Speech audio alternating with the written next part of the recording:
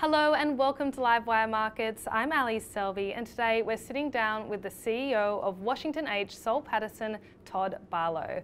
Soul Pats is a true dividend stalwart, providing investors with unique exposure to a range of asset classes, industries and investment strategies. Today we're going to be learning all about the company's latest full-year report, how Australia's answer to Berkshire Hathaway is investing today, as well as some of the long-term themes the team has identified. Thank you so much for joining us today, Todd. I'm really excited for this discussion. First up, you just released your latest full-year report. What are some of the numbers investors need to be aware of? As an investment portfolio, the number one thing that we are concerned about is the growth in the overall value of the portfolio, and that increased 12.3% throughout the year. That's 1.2% better than market. And more pleasingly, over the last 20 years, we've done 12.5% per annum, and that's 3.5% better than market. So if an investor had put an investment into Soul's 20 years ago and let that compound over 20 years, that investment would be nearly 10-fold increase, and that's more than double what an investment in the index would have done. The other aspect that really pleased us was the cash generation that we got from the portfolio.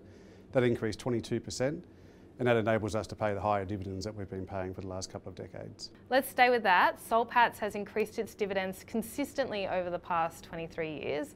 Can that continue despite the worsening economic outlook? We'd like to think so. So we are the only ASX All Ords company that's increased every year of this century. So 23 years unbroken history of increasing dividends. But what's been really noticeable is that the dividends have ticked up in the last couple of years. So they've increased at about 18.5% CAGR for the last 2 years, which means that the board is telling investors that we have some real confidence around the outlook for our cash generation from the portfolio and our ability to keep paying those increased dividends. Over the past 12 months, Soul Pat's investment team has sold $1.4 billion in equities, the majority of which were in large caps. In the report, you note that much of that capital was redistributed towards private equity and structured yield investments like private credit. There's obviously been a lot of coverage on that $1.4 billion exit in equities, as well as your bearish economic outlook. Beyond your investments in TPG Telecom, New Hope, Brickworks, Tuas, Apex Healthcare, Pengana Capital and Aeris Resources, are you seeing any other opportunities in listed companies? Yeah, absolutely. I mean, we still have $3 billion of listed equities across the portfolio outside those strategic investments that you just mentioned. And we're seeing lots of pockets of value. For example, the small cap portfolio is about 700 million of that 3 billion. Last year it went up 12% against an index that was largely flat, so it's done particularly well and been able to locate pockets of value. There's been lots of activity in the large cap portfolio in making it more defensive and tightening it up and making it more concentrated. So we still see lots of value in equities, but like you said, we see better opportunities in the unlisted space, particularly in structured yield and private equity that we've been deploying further capital to. How are you getting exposure within small caps and large caps? Is it an index like broad-based exposure or are you stock picking? Yeah, we're stock picking. So we employ fund managers who are good at that, and as I said, the small cap index has performed extremely well. Large caps performed a little bit worse than the market last year, but that was primarily because of the activity that they were doing to rebalance the portfolio and also taking a whole of portfolio view. So they were underweight energy stocks as an example because we've got so much in New Hope. Tell me a little bit about the investment team at Soul Pats. You've got internal fund managers, but you also use external fund managers as well. How does that all work? The overwhelming majority of our funds are managed in-house. It's only been in the last couple of years that we've started allocating to international fund managers because we want to get exposure to those asset classes. But I would say 98% of the funds that we have are currently managed by our investment team, which is about 25 people. The way that we operate is as one single investment team across all of the asset classes. That makes us better investors in our view because we're generalists. We then allocate to wherever we see the best risk-adjusted returns. We share ideas, we share market intelligence, and it makes us a higher performing unit. Let's move to where you're finding opportunity in private equity and structured yield. I feel like much of our audience may not understand those asset classes as well as they would equities. So can you please take us through those opportunities, the returns you're expecting, their durations, and the rationale behind being so aggressive here? Sure. So private equity, we do a little bit differently to the rest of the market. So a lot of private equity specialist funds tend to be short duration funds, and they have to make investments and then return the funds to shareholders through an exit in sort of 5, 6, 7 years.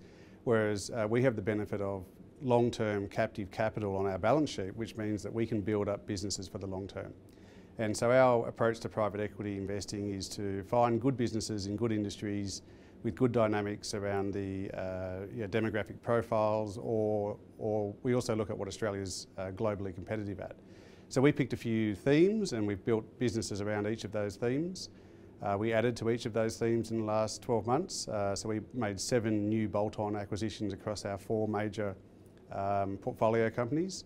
The industries that we're in is the energy transition, wealth management, agriculture and education, and through education we're invested in swim schools, so we made some further acquisitions there.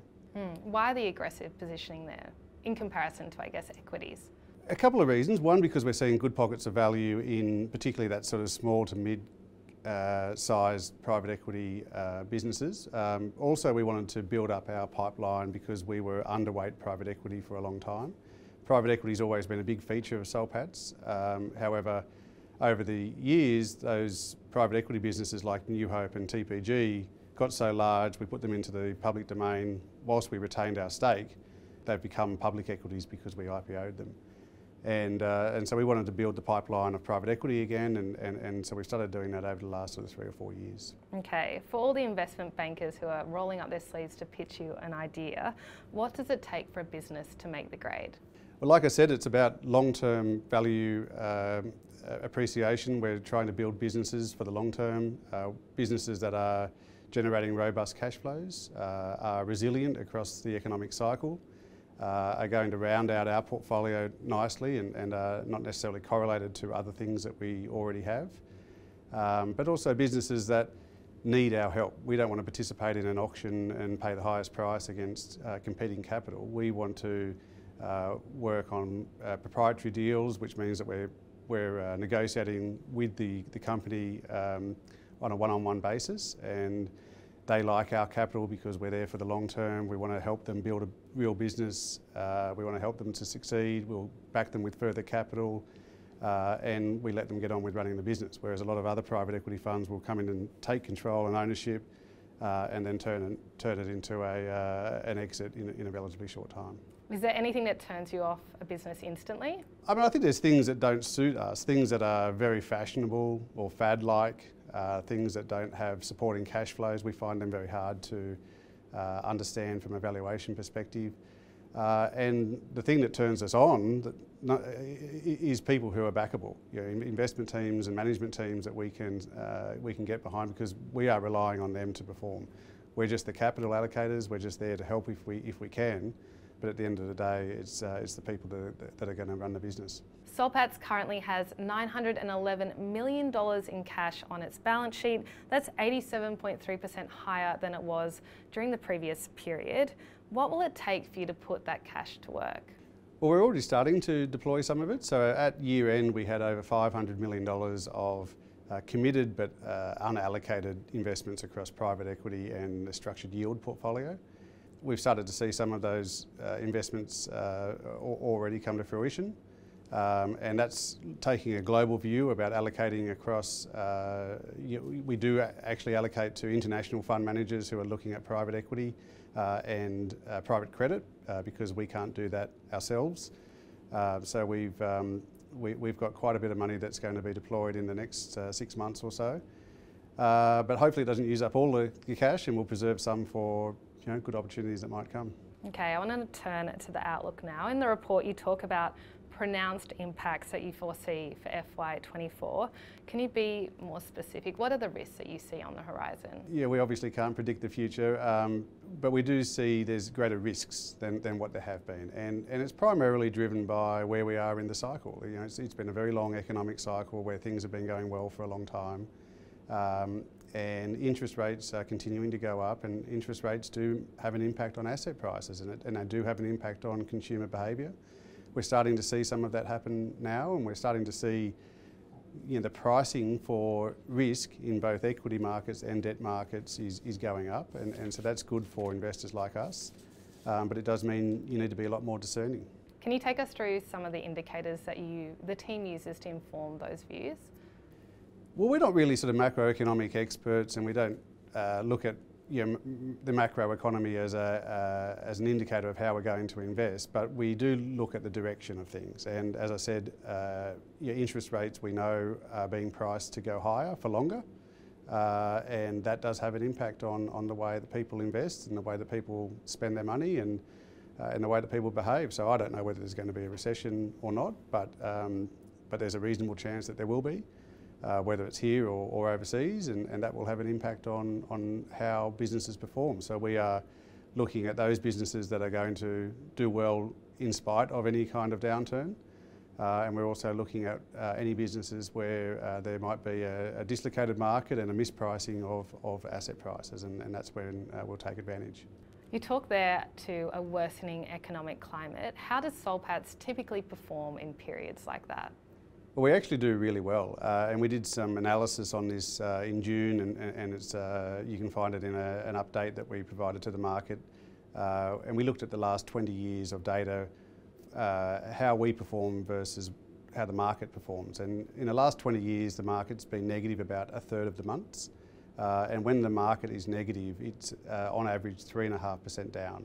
And in each of those down months, Soul's is nearly 2.1% better per month. So we've had a really long history of outperformance when the market is negative, but I would say that our portfolio today is actually better able to withstand market disturbances than it was historically. We're more diversified across asset classes. We've got a lot more cash, and so I think the next time around we'll actually do even better. Let's look more at opportunities that you're thinking about in the long term. In the report, you talk about three themes, being energy transition, digitisation and logistics.